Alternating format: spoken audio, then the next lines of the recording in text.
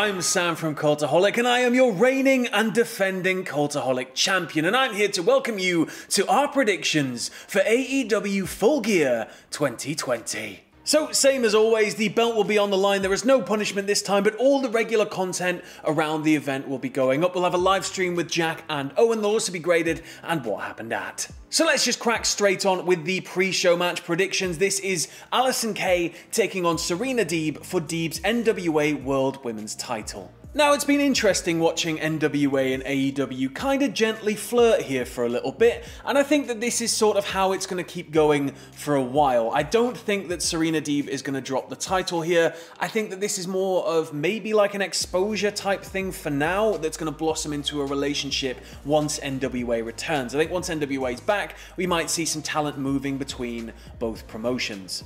But I just don't think that NWA would want their titles changing hands on a pre-show match on another company's card. I think it's best to just wait a little bit and just let this relationship grow, as I said. So I'm going for Serena Deeb. I'm Ross Tweddell, and welcome to Full Gear. Aren't autonomous cars absolutely fantastic? But anyway, Serena Deeb for the victory here. First of all, because she's absolutely fantastic at the professional wrestling. Second of all, she does all of the yoga, which I know, according to DDP, is a very good thing indeed. And third of all, because Serena Deeb, of all people, is going to be extra motivated at an event called Full Gear. Because as you all know, in some circles, gear is drugs. And being a part of the straight edge society, Serena Deeb is going to be wanting to do CM Punk proud by winning at an event called Full Gear. Stay off the drugs, kids.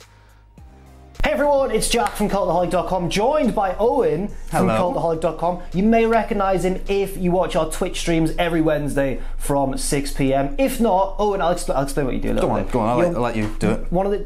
One of the editors at Cultaholic, also my flatmate. Yes. Sam used to live with us and then he went off to be independent. So Sam, you fraud. He is a fraud. Leaving us like this. So now it's just me and Owen, it's fine. We're not bitter about it or anything. Oh, we're having a great time. Owen's stepping in to fill in for predictions this time around, and we don't know what we're going to do if he wins. So... Well, I know what's going to happen if I win. Well, you're going to run off with the belt, aren't you? Absolutely. Yeah, You'll never see me again. That belt was mine, Jack. Sam, that belt was mine. Oh, it's kind of promo. The first match is the pre-show match, of course, Serena Deeb, Allysin Kay, for the NWA Women's World title. Who are you going for and why? My first prediction, Jack, right. Serena Deeb. Oh. I'm going for it. I think she's going to retain the title here. She's only held the title for a couple of weeks at this point.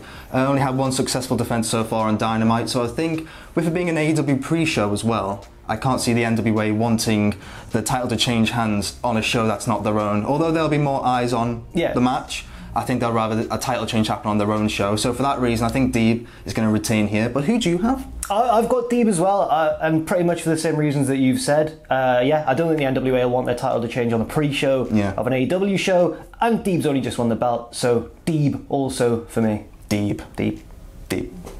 I'm delighted to see Allysin Kay as part of AEW here, and the former NWA Women's World Champion does have a legit reason to be in there with Serena Deeb. I think they'll have a great match. I think Thunder Rosa will be involved. There's been some back and forth online with those two, but I can see Serena Deeb leaving as NWA Women's World Champion, and a good time will be had by all. Next up, we have Orange Cassidy versus John Silver of the Dark Order, and I've just got to give it to Cassidy here. He's by far one of the most over members of the AEW roster at the moment. While an upset victory for Silver may be fun, I just don't think it's the right way for Cassidy to lose, at this time, at this juncture for him as a character. I think it's going to be a hell of an entertaining match, but Cassidy's going to have to come out on top and just, reiterate the fact that he is a credible threat when he brings it. Now, as much as I love Johnny, Hungee, and all that good stuff within the realms of kayfabe and storyline in AEW, I just can't see the big star that is Orange Cassidy here in November of 2020 losing to somebody, while as entertaining as he is, the beautiful little gremlin, someone who within the realms of kayfabe maybe isn't on the same level as an Orange Cassidy. Therefore, on the big pay-per-view, I'm going for an Orange Cassidy victory. So on the main card now, we've got Orange Cassidy taking on John Silver of the Dark Order,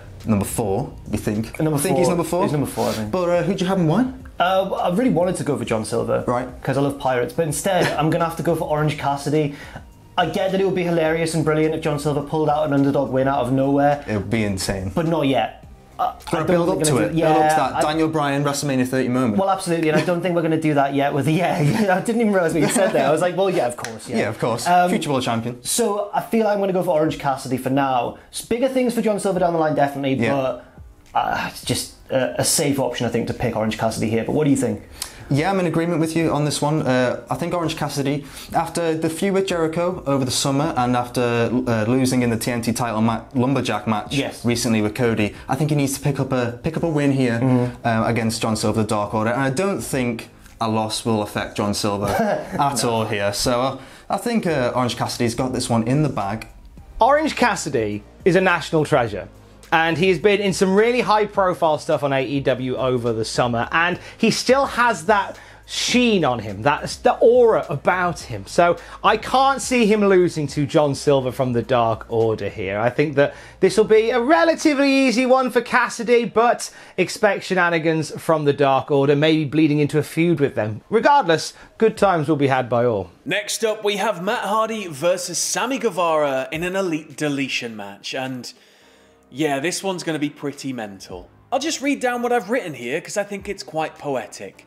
Normally, when you go one-on-one with another wrestler, you've got a 50-50 chance of winning.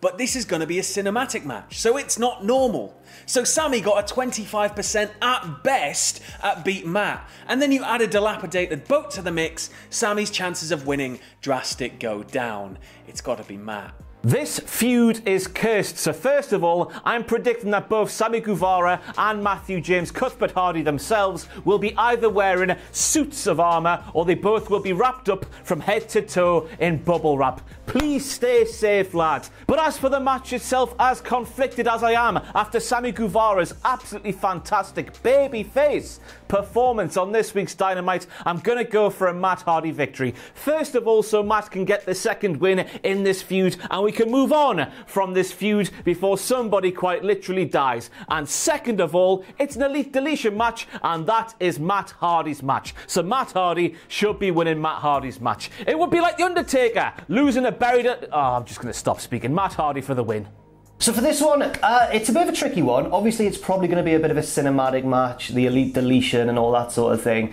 Logic would kind of dictate that they'd just give it to Matt Hardy because he won the match at All Out, of course, but it was terrifying and in very dangerous circumstances. I think to just bring this feud to its natural conclusion, they're going to just do what they were going to do anyway, which is give Matt Hardy a win, hopefully in a sort of safer condition than last time. What do you think, Owen? Tell you what, Jack, we're free for free here. I'm on board with you again. I think with it being Matt Hardy's own match, the Elite Deletion match? Yeah, the Elite Deletion match. Elite Deletion. Get it? Yeah. Not Ultimate Deletion, Elite Deletion. Even though he's not in the Elite, but it's fine. Yeah, but he wants to join in. He wants to get involved. He's got the private party, boys. He doesn't need to be in the Elite. But yeah, I think Sammy can take a loss and it won't affect him too much. Yeah. And I just want this feud to be over. So hopefully. I just want it done. It's cursed, Jack. It needs to end, and I can see Matt picking up the win. And then both gents moving on to new things. Nobody does the cinematic match quite like Matt Hardy. The Elite Deletion is going to be fun. And I think this is the end of the Hardy-Guevara story. They've not really we've seen Guevara get some one-ups on Hardy on television, but I think on pay-per-view they will draw a line under it here. I think we will see the return of Vanguard in some way, shape or form. I think we'll see a dilapidated boat, and I think it'll be good times had by all. Next up, we have Chris Jericho versus MJF, and if MJF wins, he's allowed into the inner circle. Now, I'm gonna have to take MJF with this one because AEW, if only one thing that I could isolate about AEW that I love the most, I think the way that they build their storylines, their promo work, the vignettes, everything is just so well done, so well thought out.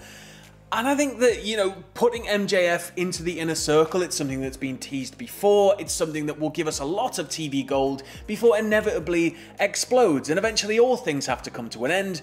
And MJF being brought into the circle and then it all falling apart somewhere down the line, maybe next year. It'll be nice though when there's that brief little moment for, you know, a month or two where they're all just on the same page. and everything's just great. It's going to be fantastic, isn't it? It has got to be an MJF victory here, hasn't it? Because we're all absolutely gagging to see which way AEW would go with MJF inside the inner circle with Le Champion himself, Chris Jericho. Will MJF fall in line behind Chris Jericho, or will he try to take over the inner circle from within? I don't know what I'm doing with my arms, but I think the latter is what we'll end up doing eventually. MJF will usurp Chris Jericho up underneath like that, a straight shot right to the taint. The gooch. What am I talking about here? The spot between the bowels and the butthole. Anyway, MJF taking over the inner circle. That's the thing I think will happen. Jericho's allowed to go off for one last big singles run as a babyface, creating more memes than Reddit each and every week. MJF for the victory here. So Chris Jericho versus MJF next. If MJF wins, he gets to join the inner circle. Jack, who do you have and why? Because of that, I've got to go for MJF just to get to the next bit of storyline, just to see what happens next. But at the same time, part of me thinks, would they like swerve us a little bit and have Jericho win, and then MJF does something outrageous to try and seize control? But in the end, I'm going for the safe option. I'm going to go for MJF. He did say, remember, what was it? He said he'd do anything to win this match. The emphasis on anything in that promo. He really did. Have you gone for him as well, then? Yes. Oh. 4 for 4. Oh, 4 for 4 here. 4 for 4. There's no collusion, it's fine. Yeah, honestly, we do differ on one. We actually do differ on one. We spoke about it before. It's a big one. Wait for that. But same as what you were saying, I think MJF, to keep the storyline going forwards, I think he needs to join the inner circle, and then we get more banter with Jericho and MJF. Yeah, of course. A few more dinner debonaires. It's going to be fantastic. A few more swing classics. Can't wait. We're going for MJF. Oh, yes. Weirdly, this Chris Jericho MJF thing puts me in mind of when Jeff Jarrett was trying to get into the Four Horsemen. But there's something a bit cooler about this one. I'm hoping it may break out into a musical midway through. I'm not massively optimistic, but I'm hopeful. Regardless, I think Chris Jericho is going to win this. I don't think MJF needs to be in the inner circle. And I think they'll find some ways to get around it where Jericho wins. MJF can go off and do his own thing. Maybe they can have another sing-song. Actually, they do have a sing-song. Good times will be had by all.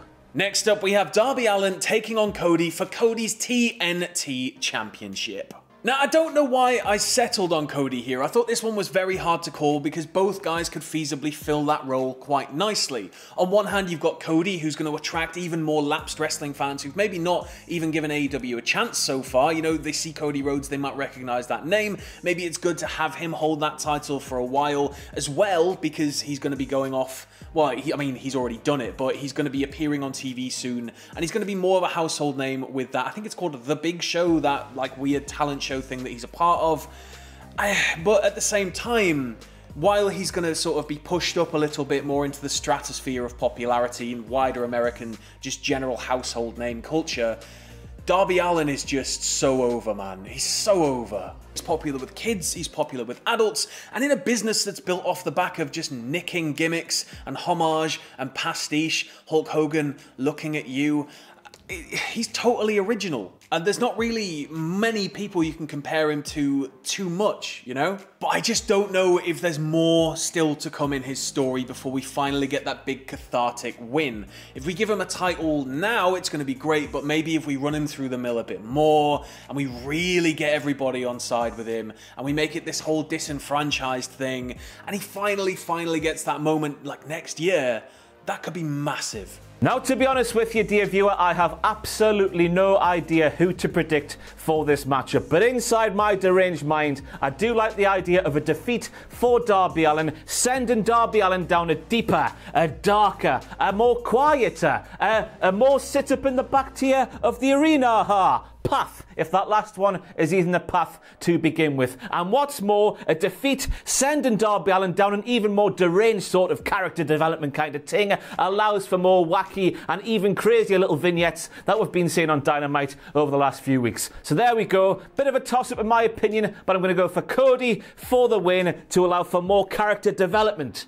If that needs to be done, does it need to be done? I don't think it does on Darby Allin's behalf, but there we go, Cody for the win. Cody versus Darby for the TNT Championship. Before we give our predictions, Owen, I'm going to say right now that last night, at the time of recording, last night's Dynamite changed my mind. I was going for Cody, but now I'm not so certain. Who are you going for here? You're leaving us on a cliffhanger there. Yeah, but I'm going for Darby Allin. And I'm guessing you are as well by that sentence? We'll wait and see. Yeah. So I'm going for Darby Allin here. I think the reports came out a few weeks back that Cody wasn't actually supposed to drop the TNT title in the first place. Ooh. Because obviously Brody Lee won it from him, and he was quite surprised that he was given that chance. Because Cody went to go film that TV show. Went to hang out with Snoop Dogg. Yeah, who doesn't want to do that? Yeah, true. So obviously Cody's got the belt back now, but I'm assuming maybe the plan all along was for Cody to hold the title up until this point. Oh. For Darby Allin to pick up the win. Darby Allin has never beat Cody. We were having a chat about this off camera. He's come close. He's come close. Yeah. He's due against Cody, and he's lost once or twice on Dynamite in the past. Okay. So I think this time, finally, Darby Allin will get one up on Cody and capture the TNT title. But who do you have? I'm going for Darby as well, but for a different reason. I didn't really consider that. No? Mine was just purely because of what happened this week on Dynamite. Go on then. Cody cut this big promo at the end of the show looking up at Darby in the bleachers, and he was like, oh, you know, you want to be the face of TNT? Well, I think you'd be great at that, but you're not going to beat me. And then he kissed the belt. Oh, he's kissing it As if goodbye, he's kissing it Jack. goodbye, He's kissing yeah. it goodbye. Do you remember when the Revival faced Kurt Hawkins and Zack Ryder on the pre-show at WrestleMania to win their first match? Oh, yeah. Yeah. When the Revival came out to drop the belts, they kissed the belts so much. Clinging onto them. No, they were really like taking the mickey. Like, I remember Wilder getting on the top rope and just kissing the belt. And I was like, well, they're going to probably lose this match then. I'm going for Darby. But anyway, Darby. Because of the kiss. That's purely the reason why. The big smooch. Cody got his roads back this week. I think that momentum is going to carry him into this match with Darby Allin. It'll be a good one. It'll be a solid one, but I think it'll lead to Cody getting a decisive win over Darby, and Darby will go on to do other things. Cody will continue this path of being this fightingest TNT champion, and good times will be had by all. Next up, we have the Young Bucks taking on FTR for FTR's AEW Tag Team Championships, but if the Young Bucks lose, they can never again challenge for the AEW Tag Titles. And as much as I kind of hate myself for doing it because I love both teams, it's kind of like choosing which child you'd save in a house fire. It's just awful, but I've gone for the Bucks. Now, as much as I would love for classic tag team wrestling to win the day and come in and sort of stick it to the Young Bucks a bit, FTR haven't held the belt for very long, and I think that you could really solidify this massive impending sort of slow heel turn of the Bucks if they were to just take the belt straight off them. Because that means they can challenge for them again. It means that people are annoyed that FTR have had the belts taken from them so quickly. And best of all, they're founders of the company. They can go on like arses if they want. They can go on about how they're their belts anyway.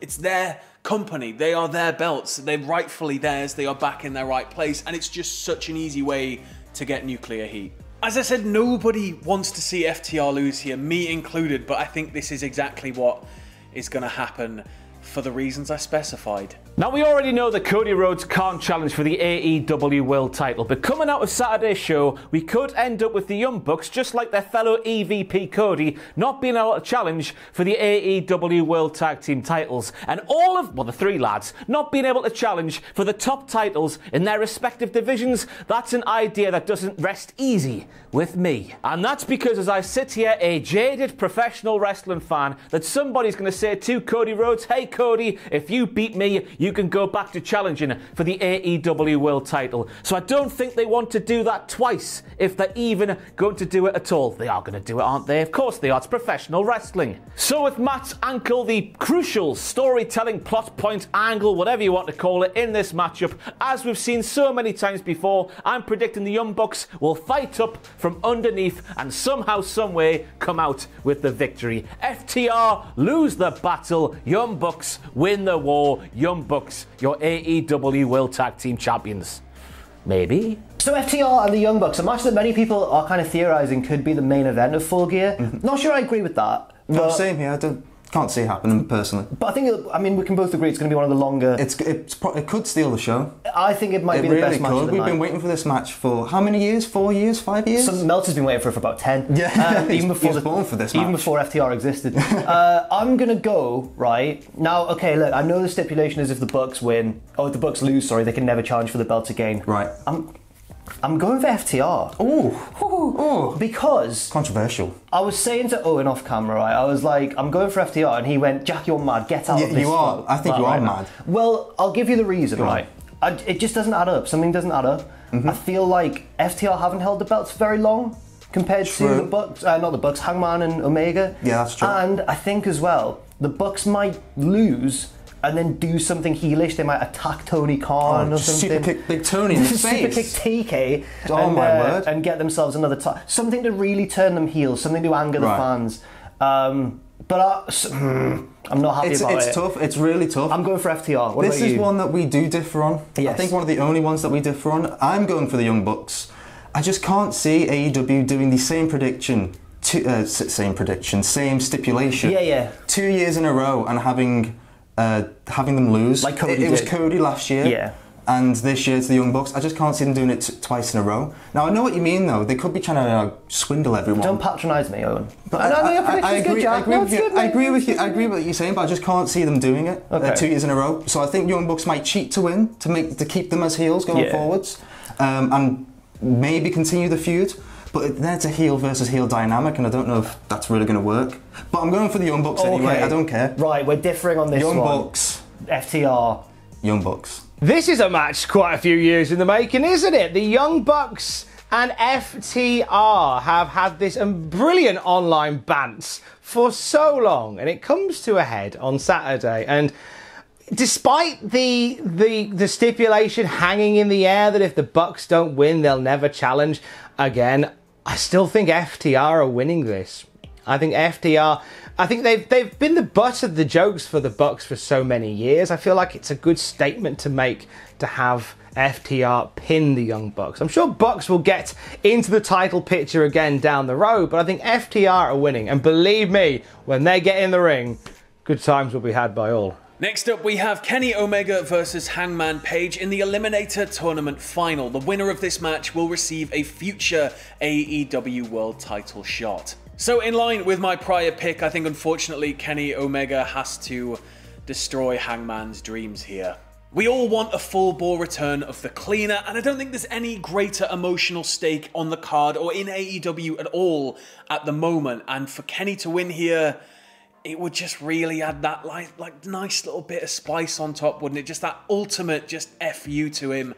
And it would just drag that chase out even more for Hangman, making it an even more cathartic win when he finally hoists that belt one day. But yeah, as I said, he's been chasing that belt since day one, really. And unfortunately, I think he's going to be chasing it just a little bit more. The pressure is really getting to Adam Hangman Page, so much so that he appeared on this week's Dynamite, and there's no other phrase for this, everybody. He appeared pissed as a fart. We all know he drinks on the job, but this week he had drunk a little bit too much compared to what he normally drinks. Therefore, I reckon, first of all, the pressure of the situation is going to see Adam Hangman Page crack. Second of all, I reckon the new and improved Kenny Omega, the return of the cleaner, and potentially the help of Don Callis.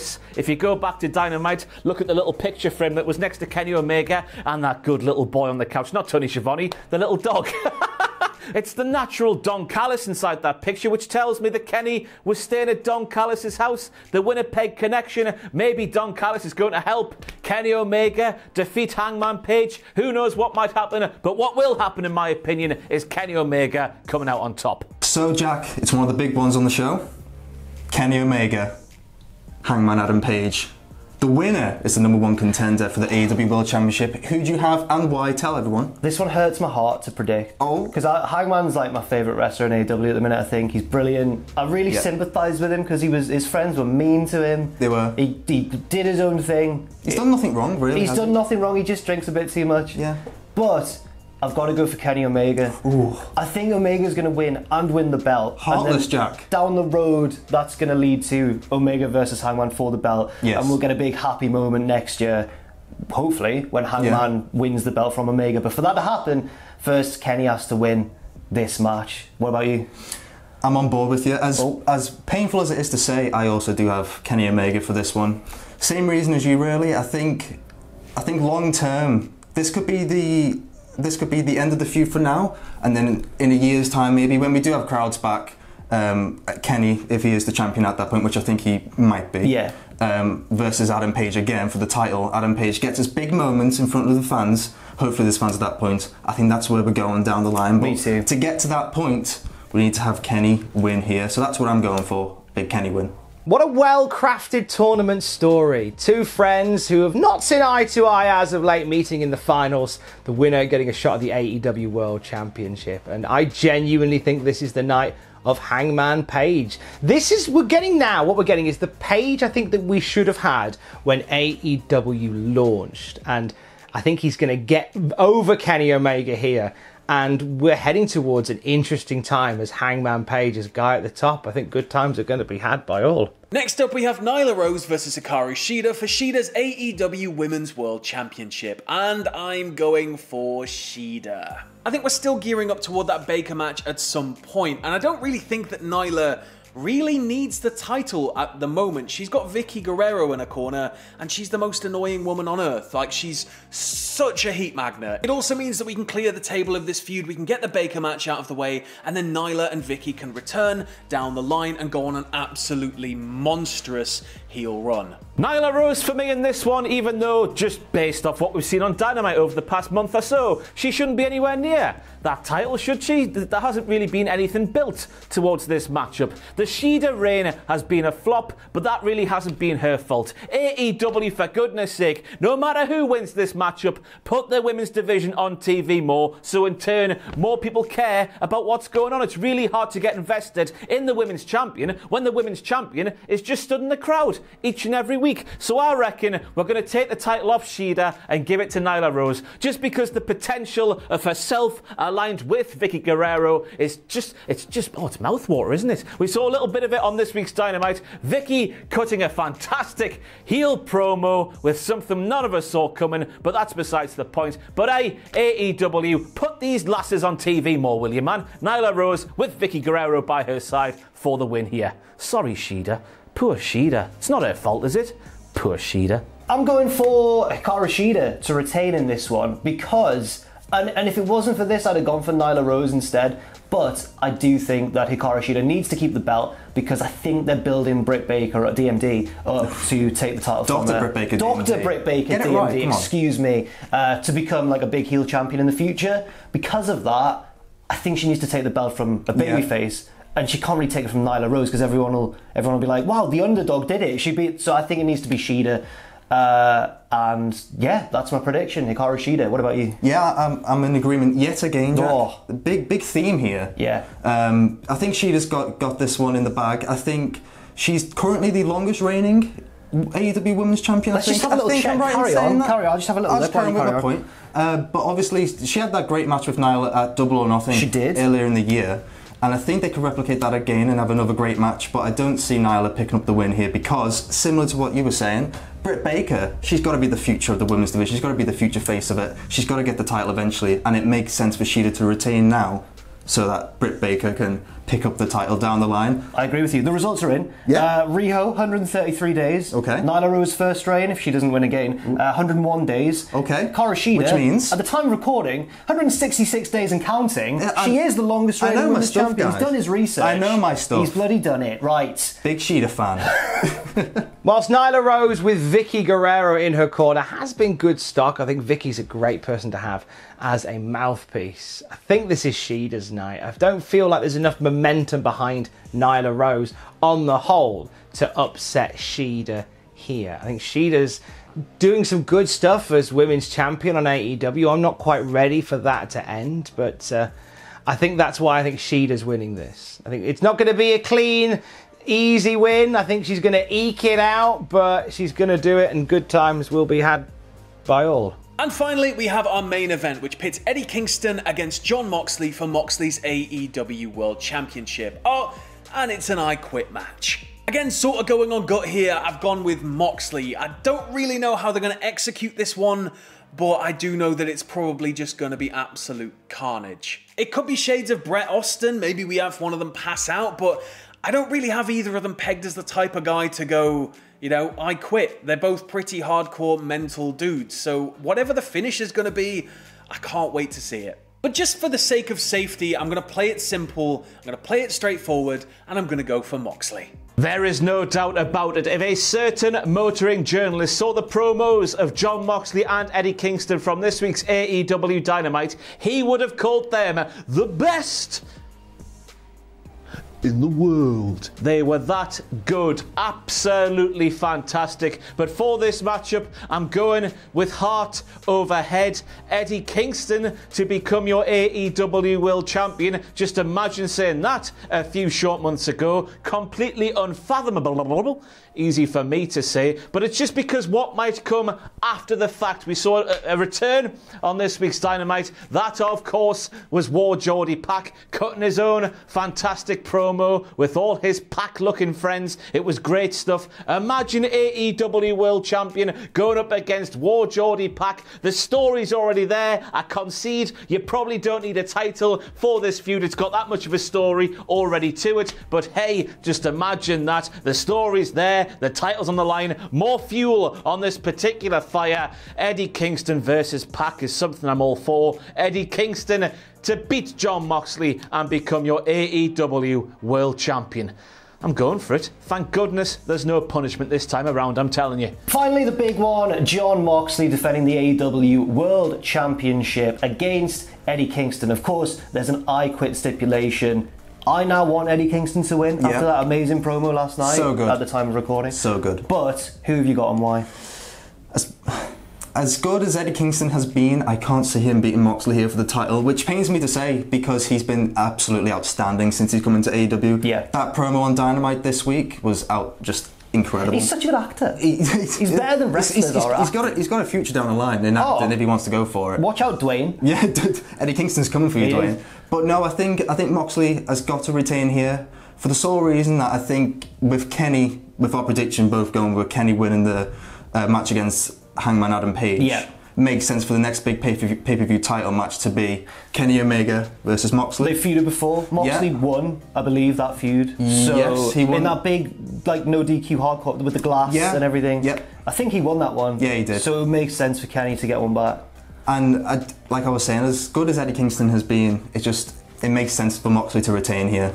So that's who I'm going for. Jon Moxley, who have you got and why? Exactly the same as you, really, and the same reasoning as well. But I have no idea how. I've got no idea how they're going to have Eddie Kingston quit and for it to work in the storyline and not to kind of ruin his credibility. Because he's meant to be like, even though he's a heel, he's meant to be so never say die, all great. And I just don't know how they're going to have him. It could be a situation where he refuses to quit and passes out or something like that. That's a possibility. I know what you mean. Then what's the point of the I Quit stipulation? I don't know how they're going to do it unless Moxley wheels his mother out on stage and threatens to...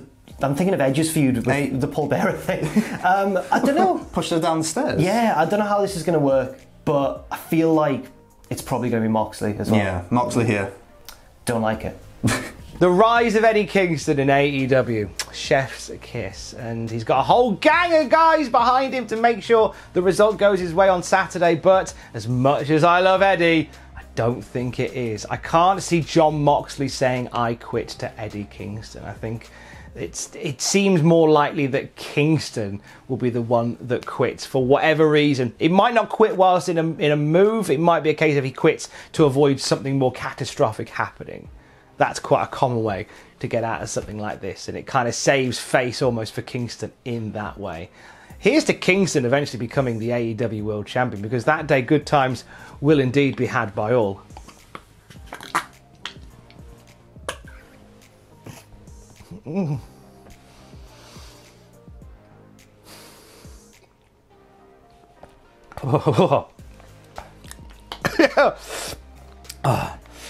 That was worth the payoff. So yeah, those were our predictions for AEW Full Gear 2020. As I said, we'll have all the usual content. We'll have a live stream with Jack and Owen as the event is ongoing. We'll have what happened at, we'll have graded. And yeah, hope you all enjoy the show. Hope you're all out there staying safe, and we'll see you soon.